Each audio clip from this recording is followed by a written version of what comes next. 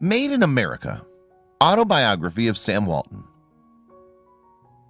Sam Walton, Made in America, is a story of success. It's the story of Walmart, the largest retailer in the world and the largest employer in the United States. The book is both an autobiography and a business guide written by a person who embodies the entrepreneurial spirit of America.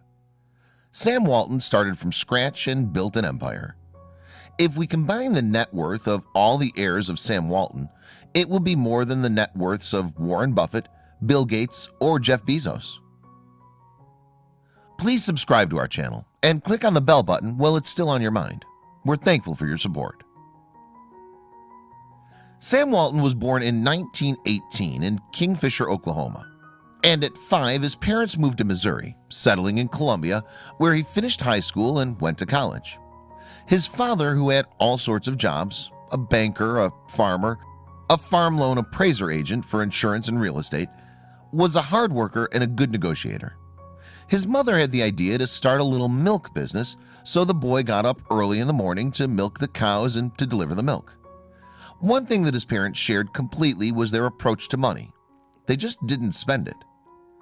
The boy grew up during the Great Depression, which taught him to value a dollar. Sam had always sold things. At 7 or 8, he started selling magazine subscriptions and had paper routes from the 7th grade all the way through college. He raised and sold rabbits and pigeons too. After graduating from the University of Missouri with a business degree, he joined the Army. By the time he went to the Army, he had 2 things settled: who he wanted to marry and what he wanted to do for a living: retailing. He got married to Helen Robson on Valentine's Day 1943, and she gave birth to their 4 children. When Sam Walton left the Army in 1945, he knew he wanted to go into business for himself. He started reading books on retailing and spending time in stores studying how they work. According to Walton, he was a person with a passion to compete and a person who copied from other people when he liked something.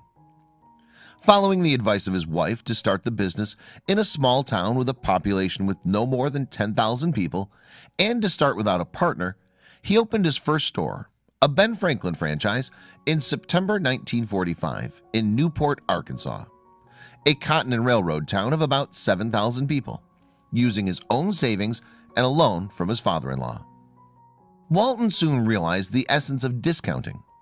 By cutting your price, you could boost your sales to a point where you earn far more at a cheaper retail price than you would have by selling an item at the higher price. He began to mull this idea in Newport, but it would be another 10 years before he took it seriously. He tried a lot of promotional things that worked really well. They put a popcorn machine and ice cream machine out on the sidewalk. They made money by controlling expenses. But Sam had to leave the town, and the family moved to Bentonville, a small town with only 3,000 people. His five and dime adopted the new idea of self-service with checkouts at the front of fluorescent lighting, and the store did well. Walton had discovered that there was a huge demand in small towns.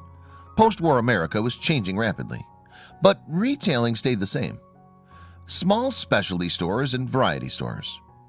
Sam Walton started offering much lower prices, greater variety, satisfaction guaranteed, and long opening hours. He tried to buy direct from manufacturers, cutting out the middleman. By 1960, Sam and his brother Bud Walton had 9 variety stores. The first Walmart was opened in 1962 when Sam Walton was 44. The first stores were plain and chaotic, but prices were generally 20% less, and this alone attracted customers. With improved distribution, they'd found a way to grow at 30 to 70% a year. By 1980, there were 276 Walmarts, and by 1990, the company hit $1 billion in profits with 1,528 stores. In the year Walton wrote Made in America, Walmart sold 27 million pairs of jeans and 280 million pairs of socks, enough for every man, woman, and child in the USA. Click here for part 2 of Sam Walton Made in America to learn more about his business philosophy. Thank you for watching Read and Grow.